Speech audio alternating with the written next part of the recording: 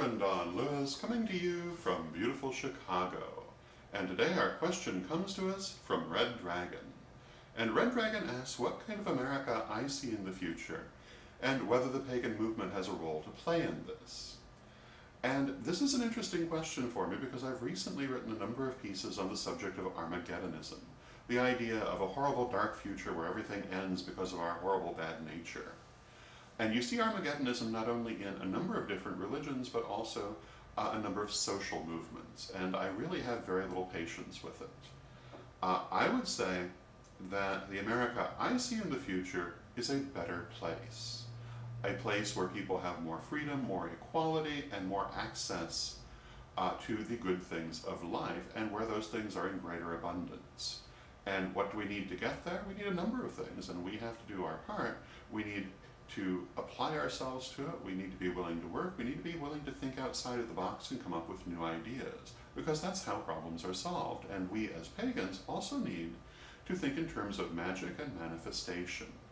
One of the reasons that I really feel Armageddonism has no place in the modern Western pagan movement, and I do state it that way, is because we do believe in magic and manifestation. And when you believe that, how can you possibly think that the future is going to be a horrible place unless you're not doing your magic and manifestation? So I would say that the thing that we need to do is to create the future we want to see, to be the change we want to see, and to make sure that change happens. And I feel that if we don't have a bright future, we have no one to blame for it but ourselves. Now, going back to how I see that future, I really would like to see people able to become whatever they want to become in life if they're willing to work for it. I would like to see that not only in America, but around the world.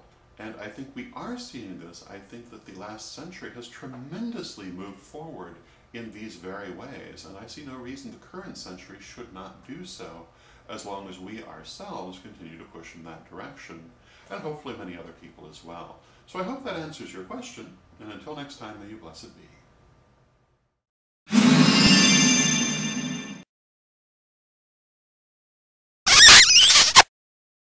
Aww.